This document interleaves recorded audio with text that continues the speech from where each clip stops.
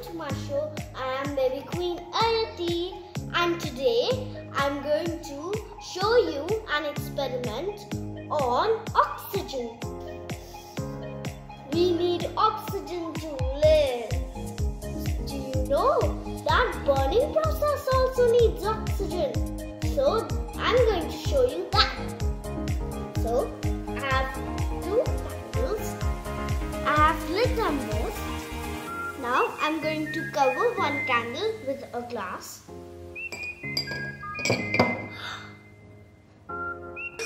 What? Look at this!